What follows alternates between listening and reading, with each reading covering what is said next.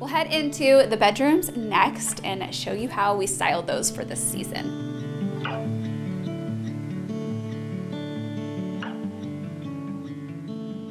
Welcome to our spring primary bedroom. This look is all about the headboard wall. We are working with a tight square footage, and you see when you open the door, we only have a few inches before we hit a nightstand. One of the biggest mistakes I see in small bedroom designs is people just shove all of the bedroom furniture into the corner and they don't consider maximizing every inch so that they can get a focal point. And here we have nightstands on either side of this queen bed. A king bed wouldn't have allowed us to walk comfortably around the edges of the room. And so a queen it is, and then you see I used every inch possible to fit in a nightstand that has a nice scale to it. The great thing about measuring and taping everything out is that you can make sure that you're filling everything as much as possible and not going too small in your small room with furniture. This bed is such a highlight for me. It is a reddish brown ticking stripe fabric on the headboard, and when you see it from the profile, it has this pulled corner with pleats, and then it has a wood bed frame that has a great leg detail. I'm going to show you right here. How cool is that? I think the great thing about the pattern on the headboard is, one, we're getting color, but two, it goes with a lot. We did this reddish brown ticking stripe and it pairs seamlessly with whites, browns. You could pair it with a floral. Stripes go with everything. And so this is a great way to be bold, be expressive, and make a statement, but not regret that decision in a few years. I love the way we've styled this bed because it has a lot of layers and it's a lot of pattern mixing. When we talk about pattern mixing, we always just kind of refer to it in terms of pillows, but it can be more than that, and it can, you know, carry into your furniture as well. So part of our pattern mixing is actually happening in the headboard here, and then we've layered a solid raw silk pillow with then this floral stripe and the check, and then we have this amazing new blanket. I'm in love. This blanket practically brought me to tears. It's reversible, so you get the cream and the gray on the one side, but this is the main side with this gray, and it has just a gorgeous hand feel and a really great drape. When I'm looking at blankets to style, I wanted to have a good drape, and the reason for that is because I think it makes your bed look more cozy and inviting when everything just kind of like isn't so stiff. We have paired that relaxed look with a crisper bedding, and it has a double flange detail here with this great contrast stitch, and then another blanket. I love to layer my bedding. This is cream and it's textural, and I think it actually adds a little bit of a pattern without being loud, leaning into that pattern mixing look.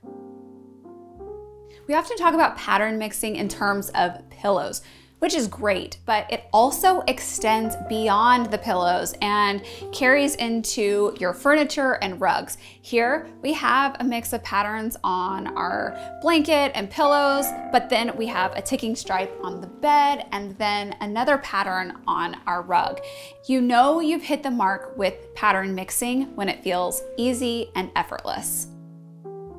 This new rug, it's a hand knotted rug, and it mixes warm and cool tones together, which makes it very versatile. Another thing I love about it is that the gray in the background of this rug kind of has a heathered quality to it, so you're getting little flecks of a darker tone throughout. This is our new Alessandro collection. We're showing it here in nightstands. It also comes in a dresser, and I love this collection so much because it is full of great details. So we have these brass drop pulls, which we're seeing drop pulls really trend in the finishes in design. So kitchens, bathrooms, and in furniture, we made sure that we did one that gives you that traditional quality, but is also pared back enough that it can transition between aesthetics. And that is the case for every detail that we've incorporated into this nightstand. You're getting these taller legs and then this great kind of like eased corner. And this is a traditional leg shape that is just pared back so that you're getting that modern charm that we really leaned into for this season. I think that the tone on this nightstand is a great medium tone. So it's oak, and it will pair well with darker and bleached tones as well. On the opposite side of the room, we created a little sitting area, and this is our Magda settee. And the Magda chair is easily one of our best selling chairs. And so this size is a great option because it works in so many different places.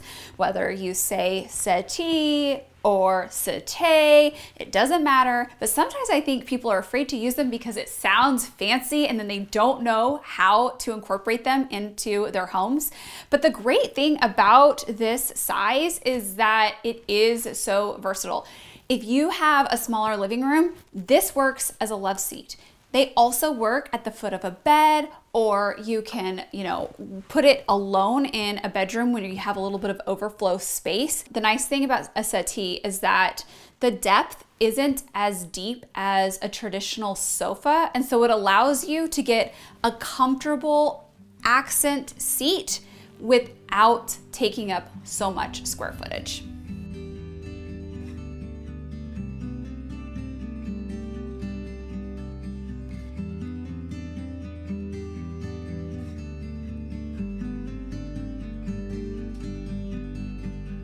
In the kids' bedroom, we have a 2 twin bed look. And when I am designing kids' spaces with 2 twin beds, I often opt to do one larger nightstand in the middle so that it centers the space and also breaks up the pairs. If I was to do a nightstand here, here, here, and here, that's a lot. And then you add in 2 twin beds and it's so many pairs. So I like to have a central focal point if the room allows for it. And then I think that the rug also provides that centering function. This is a very cute rug that we just launched. It's a checkered jute and wool rug, and it's the materiality that creates that checkered pattern. You can see that we did quite a few checkers in here, and it totally works because we have kept with a tight color palette. So from the ottomans to even this little detail on the pillow and then the bedding, I often get pretty flowery with my color palettes, and there will be, 10 different colors in the pillows and everything surrounding the room. But in here we have a dark and a light blue look, and then we mixed in some neutrals, and I think that it becomes very impactful by doing that. I wouldn't say I would keep two colors in every single room, but I think that choosing a few areas in your home to do that is a really refreshing look. Sometimes when you see something styled in a kid's room, it's hard to imagine it in a more grown-up location, but so many of these pieces would translate well in other living rooms or bedrooms. This ticking stripe bolster, I love. I love a bolster pillow. They work great at the front of the bed, but you could also use them, oh, our little bear fell. You could also use them at the ends of a bench or a sofa for a different pillow combination look. I also love this bedding. This is a chambray material and it has a contrast edge. It gives you that like hotel bedding look in a more relaxed way to have this double flange happening. It comes in the white with the dark contrast and then the tone on tone blue.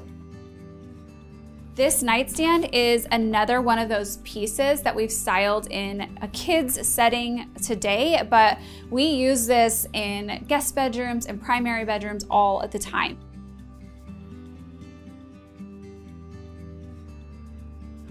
Add modern charm to your own home. You can shop all these pieces and more at McGee Co.